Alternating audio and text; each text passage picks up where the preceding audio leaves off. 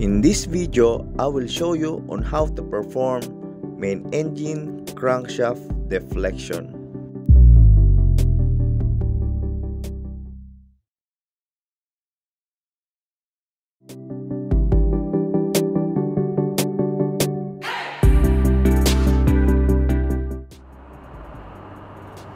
When the engine is in stop condition, main engine lubricating oil pump have to be stopped and the breaker taken out so that it doesn't start on its own or by any other person by mistake.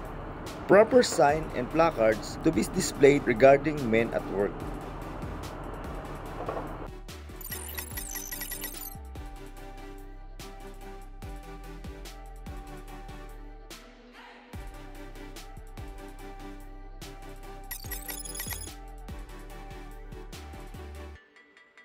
After stopping engine and lubricating oil pump, the crankcase doors have to be opened and sufficient time is to be given to cool and ventilate the space as the temperature inside is very hot and deprived of air.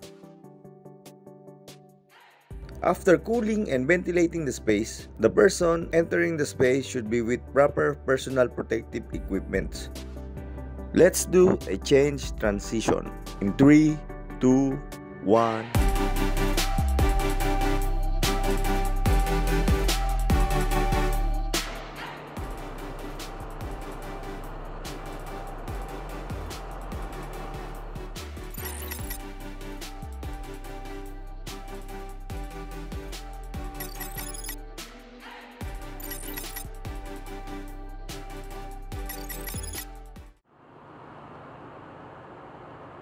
Pag kukuha tayo ng deflection, mas ideal kung mas malapit ang temperature ng ating crankcase temperature sa ating reference deflection temperature.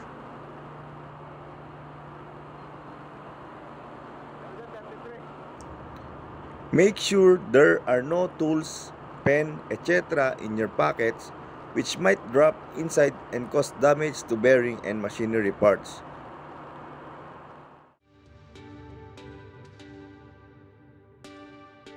The instrument used for measuring the crankshaft deflections is known as a dial gauge or clock gauge.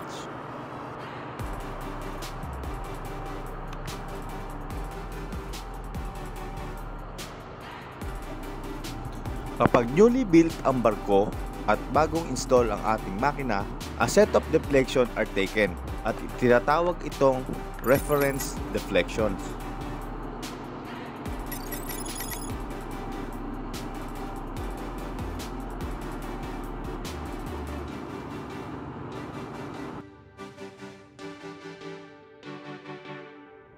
Para saan nga ba?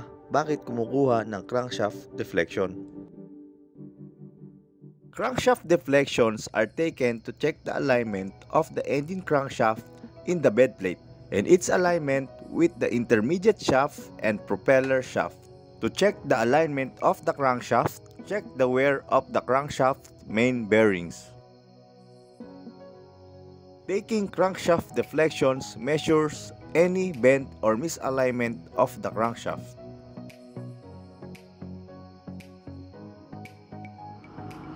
Meron tayong makikitang slot or markings kung saan natin dapat ilagay ang ating clock gauge.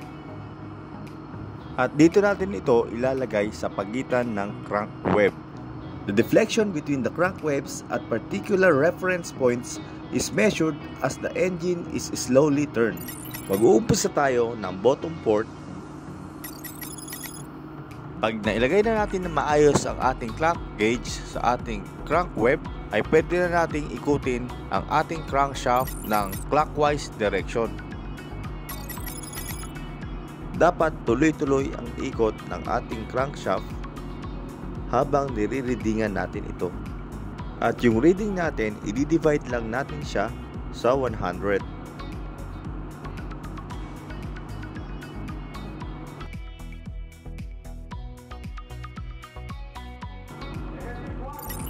Port,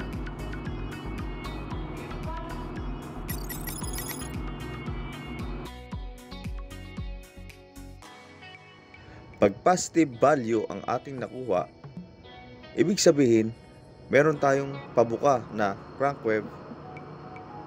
Kapag naman negative, ibig sabihin pasara or paliit ang web deflection.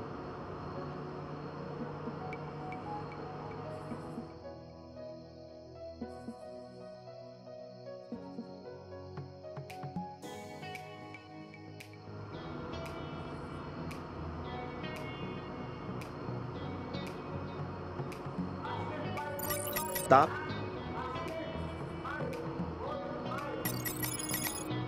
Ang gamit ko nga pala dito ay raincoat, kaya medyo mainit, pero okay lang kaysa maligo ako ng langis. Naubusan kasi ako ng supply ng disposable boiler suit.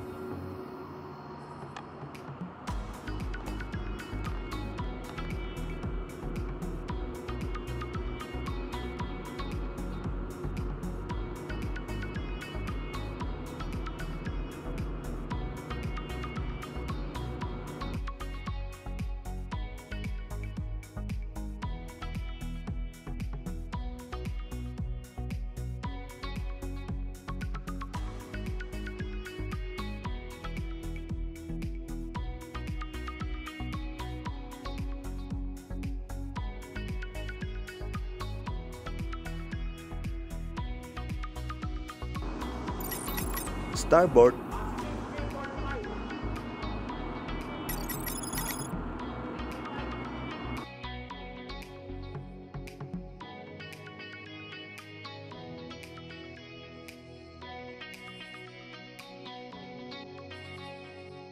and bottom starboard.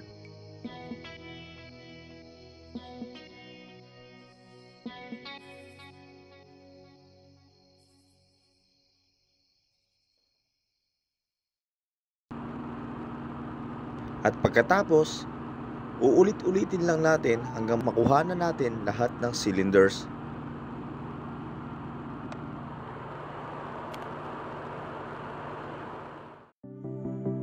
After natin makuhanan, insert natin sa form and evaluate natin ang ating reading. Ikumpara natin ang ating readings sa previous readings and sa ating reference deflection. Once na-check natin ang ating reading at meron tayong nakitang difference between our readings and our reference reading, mag-try tayong mag-troubleshoot kung bakit lumaki or lumiit ang reading ng ating deflections. Maaaring dahil meron tayong worn bearings or misaligned bearings or may maluwag sa ating holding down bolts.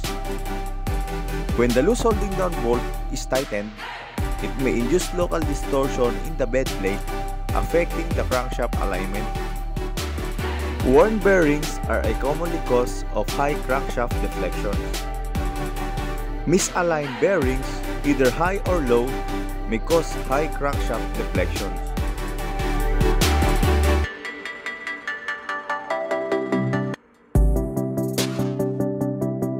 Other factors kung bakit meron tayong difference sa ating reading is due to number 1, human error.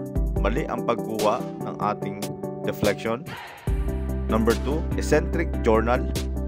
A bearing journal may be eccentric due to uneven wear. Number 3, floating journal. A bearing journal may not be seated on its bearing seat correctly and be floating. Pwede rin naman na hot day or cold sea.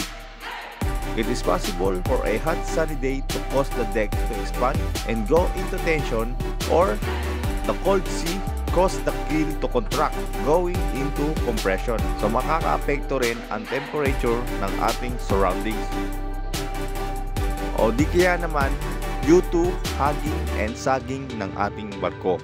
Kaya dapat kapag kukuha tayo ng deflection, as much as possible, even keel ang ating barko.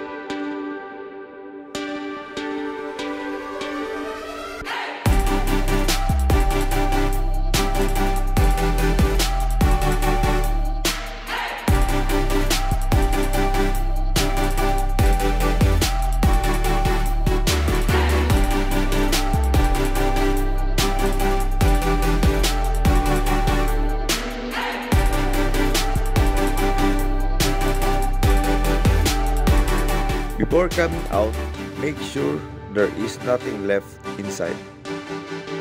If you like this video, please hit the like button and don't forget to subscribe. Thank you for watching. Bye-bye.